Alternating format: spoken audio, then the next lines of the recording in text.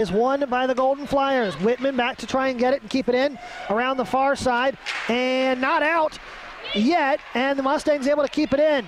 Whitman has it. Whitman into the near corner.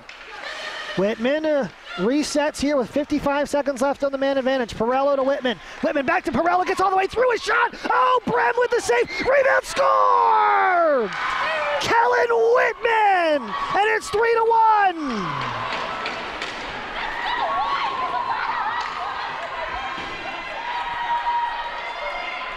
Whitman has had a whale of a game, and she gets rewarded with the goal here with 10:54 to go.